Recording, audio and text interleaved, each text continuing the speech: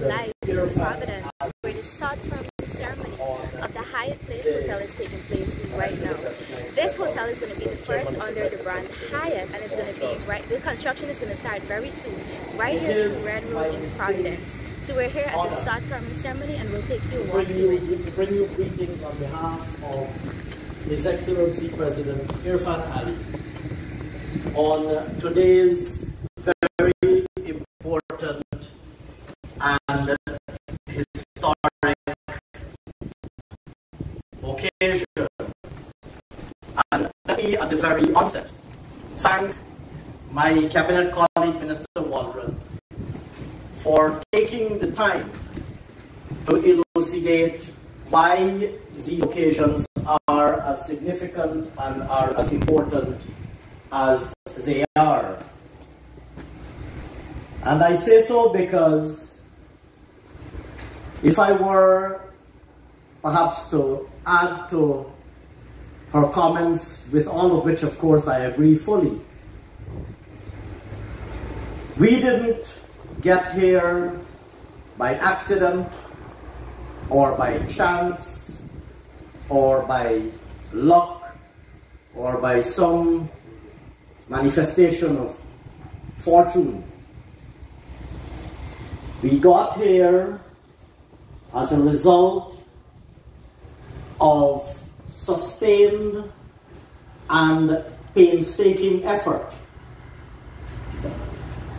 And I want, in fact, Minister Waldron, to go back a little bit, even beyond all of the very hard work that you quite rightly pointed to, the effort made by the investor to mobilize financing. And in today's global economic climate, mobilizing financing for significant investments like this is not a trivial task. The effort made by offices like Go Invest under the able leadership of Dr. Peter Ramsaroop to attract and facilitate such investments. The contributions made by so many other parties to realize this investment, and you very appropriately, Minister Waldron, described those efforts. I want, in fact, to go back even further in reflecting on the journey that got us here. And Dr. Ramsuk spoke about some of this as well. The prerequisites to creating an attractive destination for investment: democracy, a strong macroeconomic environment, investor-friendly policies, etc. In my journey backwards, I would remind us all that once, not so long ago,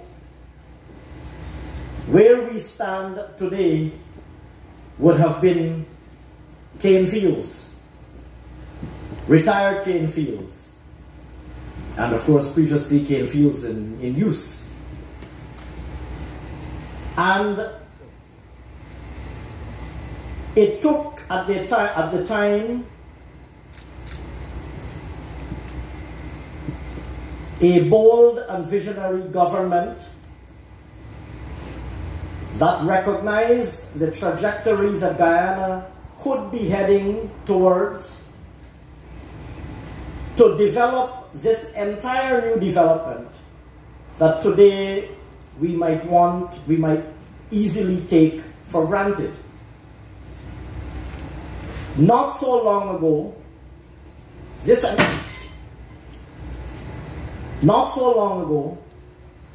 entire area represented fields that were unutilized.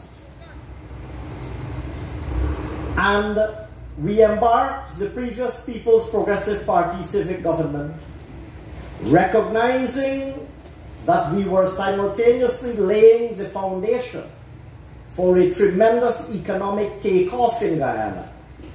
Indeed, long before oil and gas had been discovered and confirmed. that led to the opening of vast new areas such as Providence, such as Diamond Grove, such as Eccles. In fact, there are many of us in this room who can remember when the Eccles housing scheme was first conceptualized. At that time, in response to a recognized deficit in the housing stock. Today, Eccles is a vast housing area that, like I said, many might be want to take for granted.